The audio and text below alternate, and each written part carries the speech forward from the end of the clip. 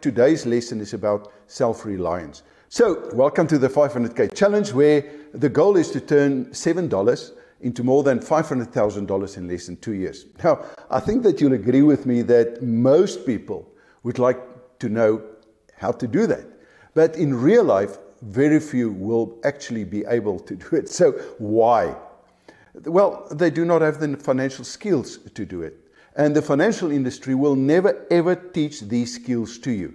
Because the moment that you know how to turn $7 into $500,000 in 2 years, I guarantee you that you'll never ever invest your hard-earned money with them again, ever. And by the way, to go from $7 to $500,000 is a return on investment of more than 7 million% within 2 years. So I think you'll agree with me that there's no ways that they'll be able to do that for you. And this is why today's lesson is about self-reliance, because I can guarantee you that you cannot depend on them to give you this kind of growth. So, if we've never met, I'm Dreyer. I'm the Chief Scientist here at the Wealth Creators Method, where I share the problems, the insights, the lessons, the experiences, and the skills that I've gained and that I'm using on this journey to turn the $7 into more than $500,000. Now, at this stage, I'm in week 15 as I'm doing this recording, and we're at $93,623. The goal of this challenge is to use this challenge as a financial educational platform to teach the mental skills that you need in order to be able to do the same thing. Now, if this is something that may interest you, then please make sure to hit the subscribe button. Make sure that you click the notification bell, because I guarantee you that you want to be the first to know when I'm going to post the next lesson in order to give you feedback on my progress and in the process teach you the skills that you can apply. Of course, I'm going to share with you the lessons, how I've learned these skills, and that has helped me in the process, hoping that is going to help you. Now, if you want to know more about the 500K challenge and how this can help you, I'm going to leave a description just below this video. That's going to say welcome to the 500K challenge with the link next to it. Click on that link and perhaps listen to that video before you carry on with this week's lesson. And this week's lesson is called self-reliance. In today's lesson, there are 3 tips that I'd like to give you regarding self-reliance, and maybe the lesson, how I've learned this or discovered this for the first time. It was in 1987 and I was busy getting my CFP qualification. And that simply means that, and the reason for that was that I wanted to become a certified financial planner. Now, the reason for that was that it made sense to me that if you want to become rich and you know how to do financial planning, that you can use that for yourself, but at the same time that you can use the same skill sets for other people. So during that process, I was busy learning this and studying how to become a certified financial planner. But something weird happened, because part of the curriculum is what they call investment planning. And I, for some crazy reason, looked at my budget. Now, I've seen this many, many times before, but on my budget, there's an expense line that says my property. And I wanted to know, but what's the growth on my property investment? Because that was the biggest expense that I had. So I decided, well, it should not be too difficult, but once I started getting into it, I realized, but it's not that easy, because your payments will vary and differ simply because of the interest rate that you have to pay. And then I started asking questions, because everyone will tell you that your property is a great investment. But I could not find a way to calculate that growth. So I tried in the curriculum, and there they only mention that property through REITs, real estate investment trust. That's the best that I could find. And then people would say to me, it's area, or location. And that made absolutely no sense to me. So I decided to take the responsibility and to try to figure this out. And I started developing the Property Pro system. Now, in that process, I made a couple of incredible discoveries. But the first one was that I could see that I could not rely on the financial institution to tell me and to give me guidance when it comes to real investments like real estate. And as I'm going through this process, I saw that there's actually 27 different variables depending on where you are in the world. And that each and every one of these variables is actually a risk. And then I made another discovery. And that was that these risks, I can mitigate that risk, because the moment that I can understand the risk, I know what causes the risk, then I can do something about the risk. In other words, I can start building my skills to offset the risk. Now, to me, that was huge at that point. And another discovery that I've made was that the more I could offset the risk, the less money it would cost me, and therefore the more growth I would get on my money.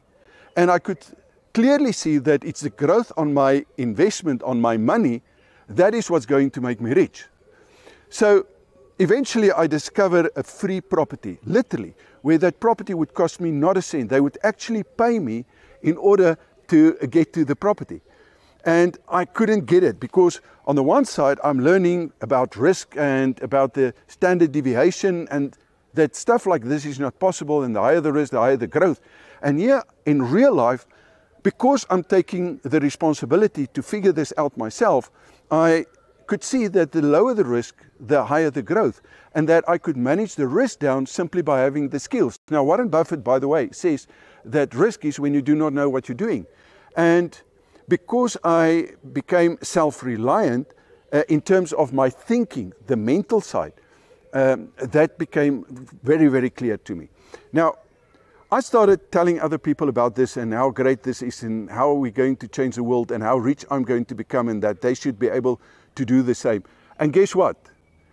No one wanted to listen to me. And the more I tried to convince them and the more I tried to explain to them this, it's almost like they simply could not get it. But about 3 or 4 months after I bought that property, I went to a client and to do an analysis for him because I'm studying to become a financial planner. And I told him about this. And for the first time, someone just got it. Now, the interesting part about this client was that his highest qualification was that he passed his grade 10. In other words, he hasn't got a high school diploma. But he simply got it. And then he asked me another question and he said to me, Hannes, is it possible to use this program to determine the growth on a new business that I've started? I'm spending almost no time on this business, but this business is generating serious money.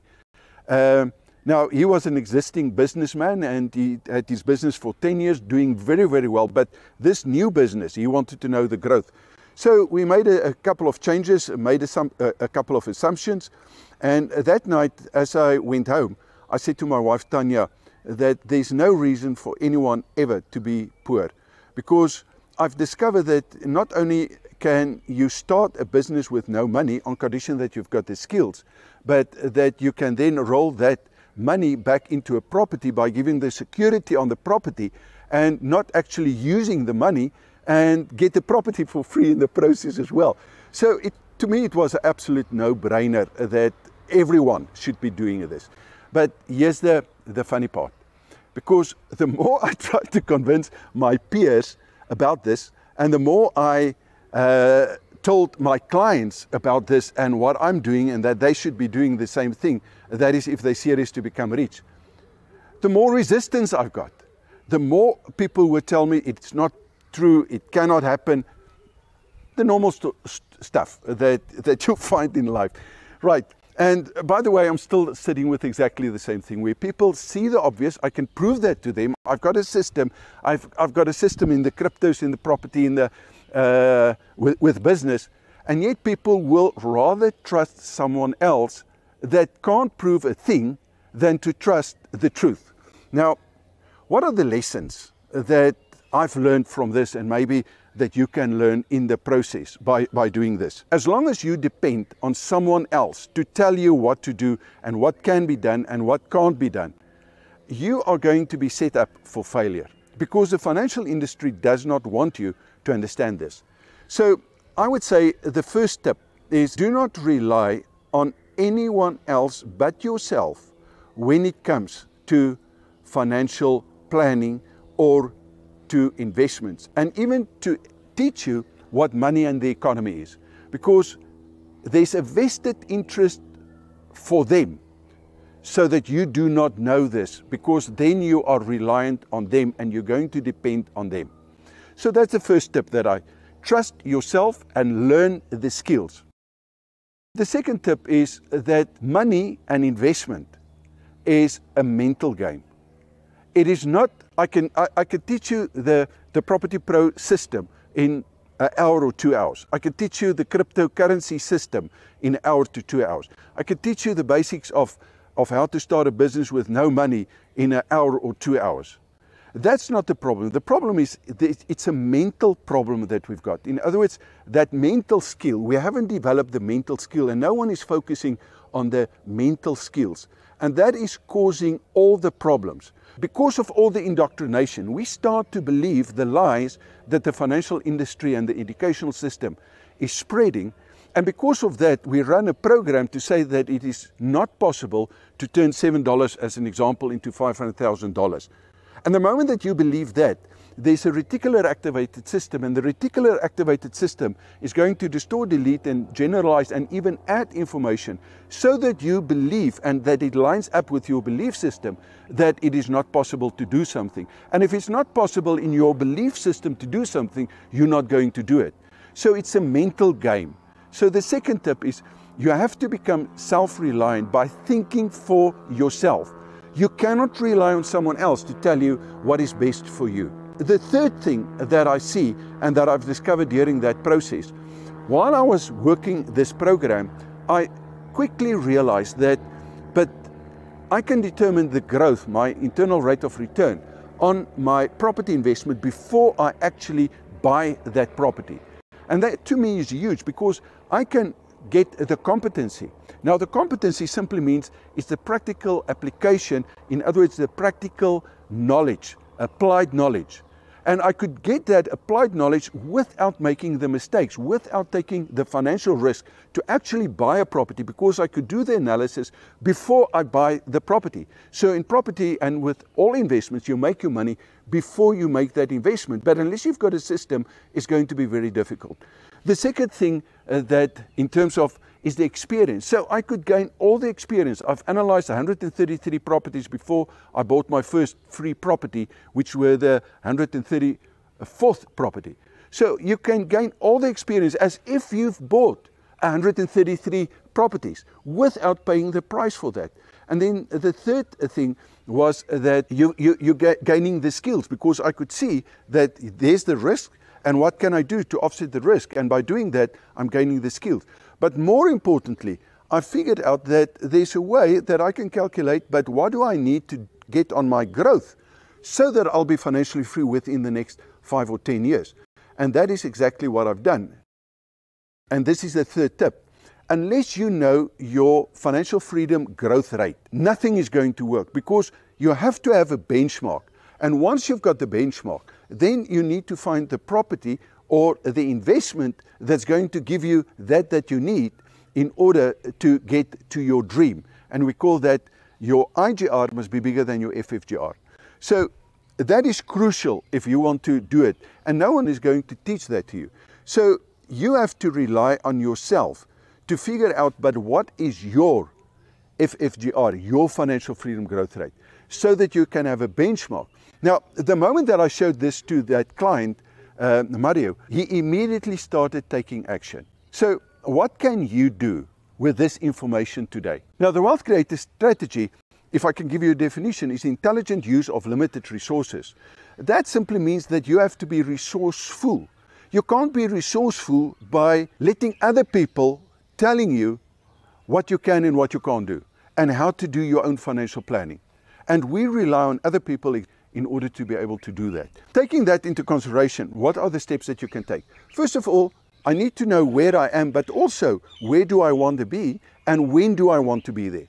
That's the first step. The second step that you need to figure out is, but what must I do? And what you need to do, the only thing is you must make sure that your IGR is bigger than your FFGR. The third thing is, but how? That's the plan. There's only two plans that you can follow in terms of a financial plan. The one is the ordinary plan, where someone else is going to tell you. We call it the conventional way of doing financial planning. And by now, I think that you know that that is not going to turn $7 into $500,000. And then the second way, which is the way that I'm following, is a wealth creator strategy. Now, the wealth creator strategy is the intelligent use of limited resources to go from where you are to where you want to be in the shortest possible time with the least amount of risk. In other words, to go from $7 to $500,000 in 2 years and achieve that goal. But to do that, can you see that I have to rely on myself? I cannot rely on someone else. They're not going to give me more than 7 million% growth over 2 years. It is just not going to happen. And then I need to know my why, because there's a lot of problems that you're going to hit the moment that you start this process. You're going to get a lot of naysayers. You're going to get a lot of people that wants to derail you and prove to you that you will not be able to do it. So your why is the fuel that you need in order to keep track and to make sure that you stay on the course in order to make this a reality for your life. And I hope that you can see that all of these and all of this that I'm sharing with you has got to do with your mental skill. And mental skill is one of the 4 high-value skills that you need in order to become financially free and financially self-reliant. And then the last one, you must know who you want to be. In other words, what skills you need to have in order to make this goal a reality. What's the outcome of all of this when I applied it in my life? Well, I retired at the age of 37. In other words, this is powerful stuff. And I can show you what my students are doing. And this is what I want for you. And this is the reason why I'm taking on this challenge and give feedback on a week-to-week basis. And at the same time, sharing some of these skills and hopefully helping you to master these skills so that you can become a wealth creator, to be able to do this in your own life and with your own investments. But unless you're going to take the responsibility, and responsibility, by the way, is a mental skill, and unless you're going to have the discipline, by the way, a mental skill, and if you are not prepared to become self-reliant, by the way, a mental skill, and there are many of these skills that we're going to share, you're not going to do this. It's that simple. So if this is something that interests you, I do have a webinar that's coming up. You'll find it in the description area below this video. And then another thing that I can mention to you, in that webinar, I'm going to give you 4 gifts that is going to line up with this lesson, and that's going to help you to get to self-reliance and to understand it better and to apply it in your life so that you can have that freedom to be able to do what you want, when you want, where you want, with whom you want, without relying on anyone else or a job or a financial institution. So if that is something, please make sure to subscribe to that, and also subscribe to this channel if you haven't done so. I would love it if you can share this with other people, and then also watch that video that I said, let's call it the origin video, in other words, where I started and taking on this challenge, so that you can get background on that. And then the last thing that you can do is, after you've shared this, of course, is simply to watch the next video in this playlist. So go back to the first one and then start with the playlist so that you can get a full understanding and learn these skills. So thank you so much for your time, and then I'm going to see you in the next episode.